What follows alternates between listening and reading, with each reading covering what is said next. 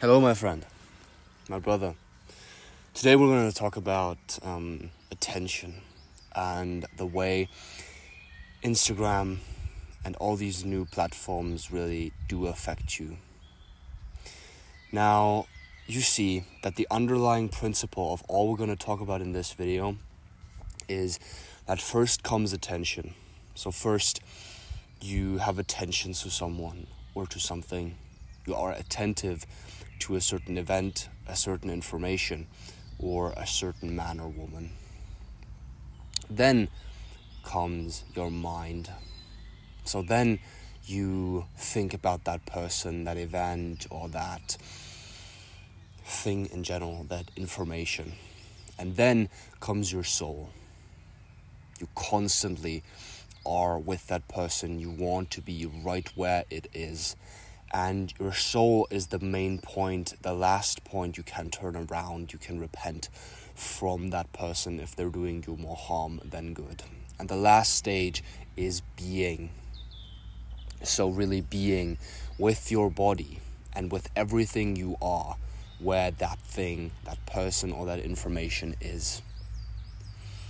And you see, Instagram does a very negative thing to young men. And we have long thought it is because of dopamine, or because of addiction, or of time, because it wastes a tremendous amount of time. But it not at all is like that.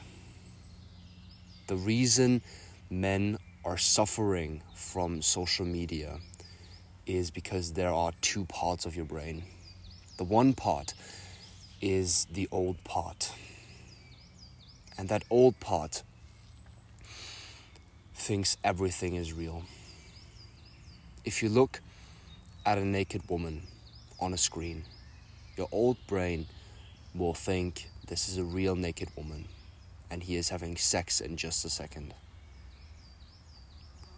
And he needs all these hormones now because your old part of your brain, your subconscious, is in charge of all the hormones. Your new part is, however, the thinking part of your brain, the part that knows what a phone is, the part that knows what a screen looks like, the part that sees everything in context. Okay, this is a screen. This is not a real woman. And then the old part of your brain and the new part, the conscious and the subconscious, argue with each other. And you can only hear your conscious. Your subconscious you cannot hear. Your conscious is the part of the argument that you hear. Now imagine, just for a second, two people are arguing in your room. Your father and your mother are arguing because of you. And your father is arguing for you, and your mother is arguing against you. Now imagine the whole conversation going on the whole day and the whole night long. And you only hear your mother talking. You only hear the part that is arguing against you. Because your old brain, it is thinking, it is processing this naked woman on your screen in the following way. It thinks, naked woman, he's gonna have sex. He's gonna have children. And therefore he gives you the hormones, or wants to give you the hormones according to that situation. Now then your new brain, your conscious, gets into the argument and says, no, friend, this is not a real woman. This is a woman on a screen. He's a loser. He doesn't fuck women. He doesn't even have a girlfriend. He doesn't even talk to women. And this is what post-nut clarity, I think it's called like this, really is. Post-nut clarity, the thoughts you have immediately after doing something bad, after ejaculating, without really wanting to ejaculate. Those are the thoughts you get right after that. Post-nut clarity is your old brain arguing with your new brain, and you only hear your new brain because your new brain is the conscious part of your brain. The old brain is subconscious. And this is what Instagram does. This is all the trick Instagram has.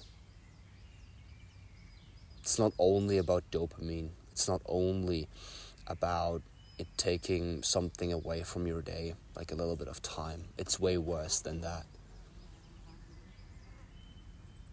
And the best way to fix this is to frame it in a different way. Doing all this destructive behavior, because that's what it is. You are destroying your mental health with Instagram and the way that I just told you. And the way to frame this is that this is not the cause of your bad mental health, but it's the symptom. So the reason you feel bad isn't Instagram. The reason you do Instagram is because you feel bad.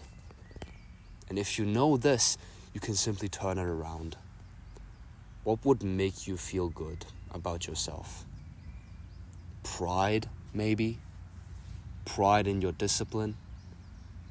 Going to the gym? Reading books?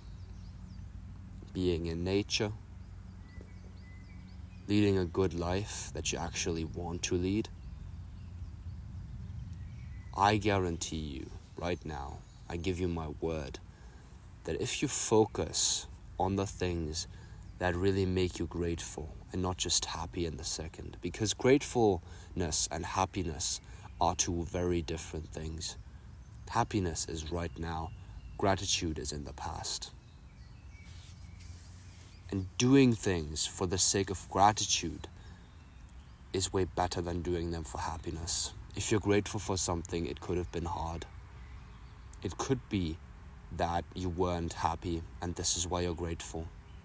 It could be that you were disciplined, and discipline is the opposite of happiness. You're not happy when you're disciplined. You don't like being disciplined, but you're grateful for that. You're grateful for that because you went through it. And if you strive for gratitude, if you strive to be grateful for what you did or for what God gave you, and proud of your discipline to have pulled through, I guarantee you with my word, if you do that, Instagram will go away. TikTok will go away. Bad thoughts will disappear. And everything all these people told you to do, you finally did. Because you now know that you don't feel bad because of Instagram. That you don't feel bad because of TikTok. That you don't feel bad because you are doing all these things. But you're doing these things because you are ungrateful for your life. Because you are unhappy with your life.